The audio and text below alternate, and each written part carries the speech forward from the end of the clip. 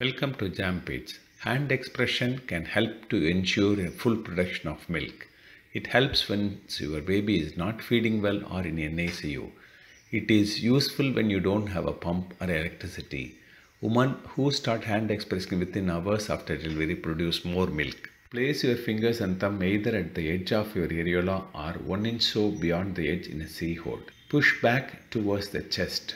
Compress your fingers and thumb together through the breast. Avoid sliding down towards the nipple. Release the pressure and start over again. Go back and forth from one breast to the other.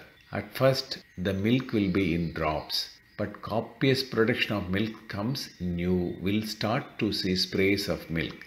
Expressing your milk into a spoon or as the volume increases in a small bowl works well. Watch a video on hand expression. Practice makes perfect, so hang on until you get the hang of it.